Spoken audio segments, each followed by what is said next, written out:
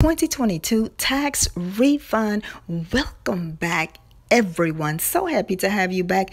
In today's update, I am here to let you guys know that I did receive my 2022 tax refund a day earlier than expected.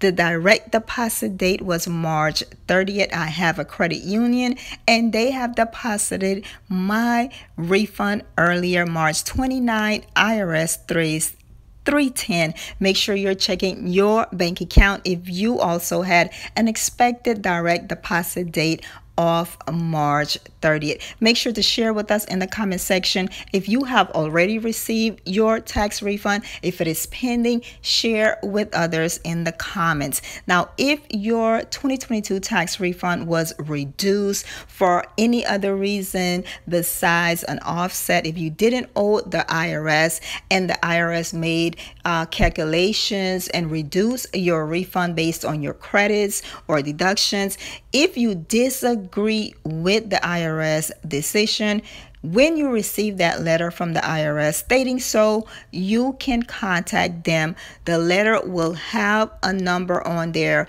at the top right hand corner of that notice. It says typically you only need to contact the IRS if you don't agree with the information in the letter. So if you disagree with their calculations that reduce your tax refund, you can call that notice and dispute it with the IRS. You can also dispute it in writing, but it says here to expect a response within 30 days after they receive your written notification. You do not want to do that because the IRS is backlogged with paper correspondence. So make sure you wait for your notice. If you have not received the notice, you have to wait for that notice to dispute it. Or you can continue to check your IRS online account.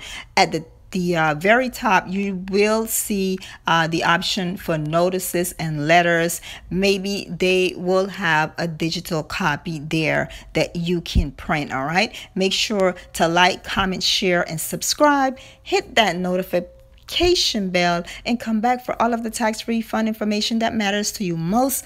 I am doing the research so you do not have to, and I will see every one of you again very, very soon. Bye-bye.